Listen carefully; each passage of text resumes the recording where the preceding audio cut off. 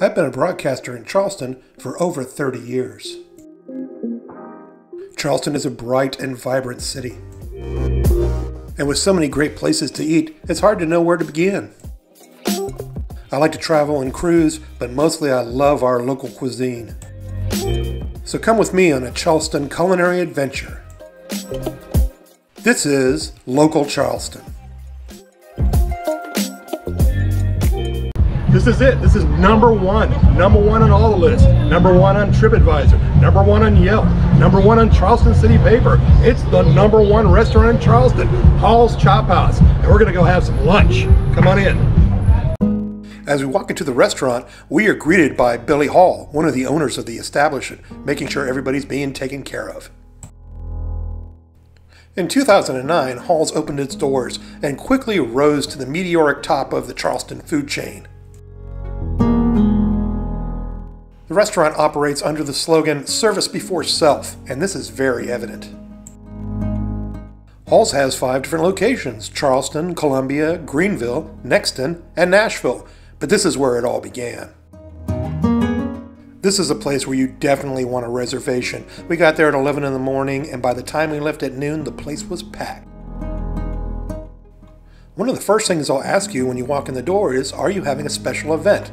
That's because many locals like to come here for special occasions, birthdays, anniversaries. They want to treat you right. If you're enjoying this video, please feel free to like and subscribe. Subscribing costs you nothing and it really helps to grow the channel. And we put out one of these once a week, so you'll be sure to get the next one.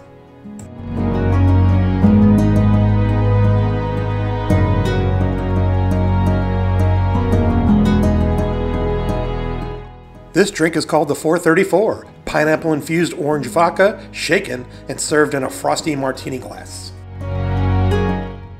It was very refreshing, with a clean taste and just a little bit of tartness, and it packed quite a kick.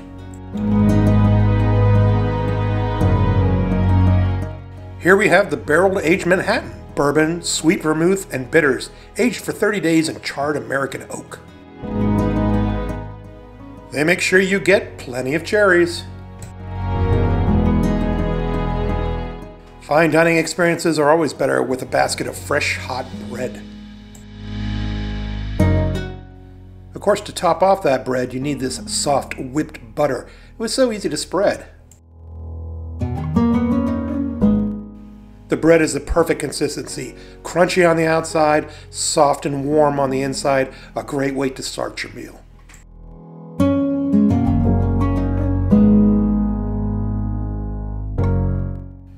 Many of the locals say this is the best French onion soup they have ever had.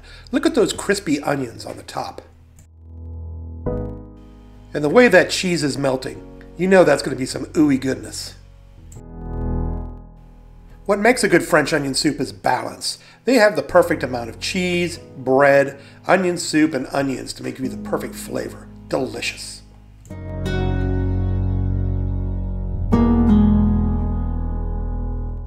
For my wife's starter, she got the simple greens salad, field greens, goat cheese, spiced pecans, and sherry honey vinaigrette.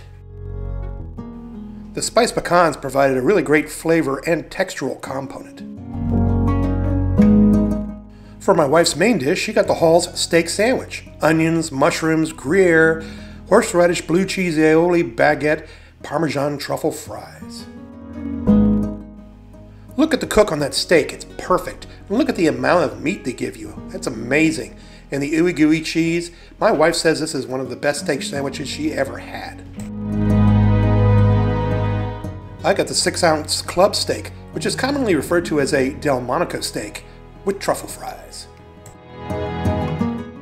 Hall's serves only the finest USDA prime steaks. The Parmesan truffle fries really go well with the steak, and look at all those herbs on there. And now for the moment of truth. This steak is cooked perfectly. Look at how delicious it is.